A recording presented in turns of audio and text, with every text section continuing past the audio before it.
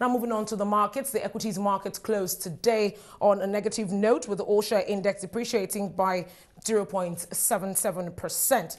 While the depreciation in the index today was as a result of the losses recorded in the share prices of financial and consumer stocks like Zenith, First Bank Homes, Guinness, UBA, Access, ETI, Diamond Bank and Dangote Sugar. I'll be crossing over now to the NSC to join Charles Fakrogha, a dealing clerk at TFS Securities and Investment, for a closer look at the market's performance today. Well, hello, Charles. Thank you so much for joining us. Hello, thank you. Now, you will agree with me that the market experienced volatility this week. I mean, we've seen it today go down 0.77%. What do you think the late release of company earnings is responsible for the trend witnessed this week? Yes, a lot of expectations. Investors are expecting a lot of earnings reports from the companies, and these earnings reports are not coming. They've been waiting and waiting, and as such, when you are waiting and the expectations they are not coming, we are bound to experience a lot of volatility. But again, the ones that have released their results, they were not too encouraging. Okay. So the investors are saying, we can't continue to wait. We want these earnings to be released to the market so that we know where we are. But I think, again, it's good for the market, the volatility. If the market does not go up and down, then we won't have room for speculation. So it's a normal market. And a market must continue to go up and down.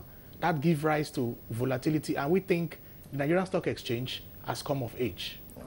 Now, when I spoke to you earlier from the figures you gave, it seems the market still experienced very thin volume in trading of bonds. Now, this has been the trend since the market was revived in February. Now, what more can be done to get this market going? Yeah, you are talking specifically of the bond markets? Oh, yes. Okay, yeah, the bond market started, and like I said earlier, the enlightenment is ongoing. Investors are still not too sure about the bond market. It starts with a lot of education, and the Nigerian Stock Exchange has really did a lot, and they are still doing. Just this week, a trading session was organized for operators, that is the stockbrokers, to understand the simple mechanism of bond trading. So they will be able to now educate their clients, their investors. So I believe as time goes on, we'll begin to see more increased volume in the bond aspect of the market. It's a matter of time. All right, then. Now, March the 26th is the launch date for the issuers portal for companies to put out their earnings report. Now, what do we expect from this? What do we expect this rather to offer the market in the second quarter of the year? In fact, like I said in my opening, the Nigerian Stock Exchange, the management has come of age. That's one aspect of their regulatory initiative. We are making disclosure very, very easy for issuers, that's quoted companies. The companies can be in the comfort of their office and send their results, send information directly to the market. Now the market can now react spontaneously from that, unlike what we had in the past, where the results will now be sent to quotation and listing, market control before getting to the market.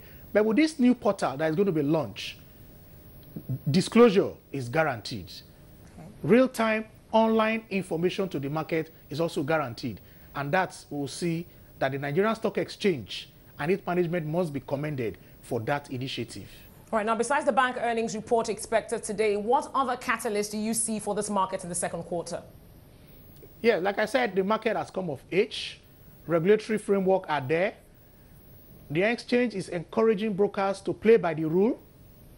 If all that is done, investors' confidence continually is increasing. We expect a more bullish market for the second quarter of the year. Oh, well, before we go, let's just take a look at your stock picks for next week. Yes, for next week, I will advise investors to take what we call in TFS value stocks. You don't just pick a stock for sake of picking. The stock must have strong fundamentals. I won't mention any particular stock, but stocks that have strong fundamentals, stocks that have history of payment of good dividend, stocks that have been known, their management have been known for good disclosure, corporate governance. If you put all this together and take a stock on those criteria, you are sure to make it in the stock market.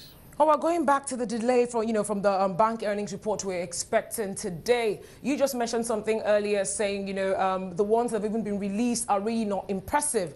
Now, just your opinion on the issue. What do you think is responsible for this? Yes, there were a lot of expectations. The ones that were released, okay, let me just mention Nigerian breweries came out 3 naira. That's good. Nestle came out. That's good. But investors expect more from the financial sector. We expect more. And this delay is not coming. That is why we are seeing some relapse from the investors' part. They are not too comfortable. They want these results to be out. Because these ones that have come out so far are not too encouraging. So we expect that, and that is why we also see some of the prices are coming down in the financial sector. But I believe as soon as the results of these companies come out, investors will be in a better position to make their decision.